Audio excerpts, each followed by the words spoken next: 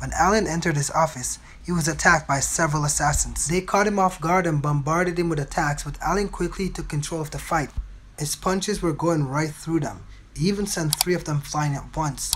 The final assassin brought a bomb with him in case they failed to take out Alan. He would trigger it and sacrifice them all in order to take down Alan with them.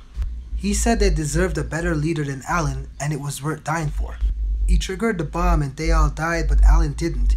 It only blew off his arms and legs and he was seriously burned. Alan was hospitalized, but it only took him a few days to recover and grow back all his limbs. Alan seems to possess the ability to adapt, and because he survived the explosion, when Invincible fought Thrag in the sun and ripped out his throat and kicked him further down into the center, he couldn't move after the battle. Alan had to save him.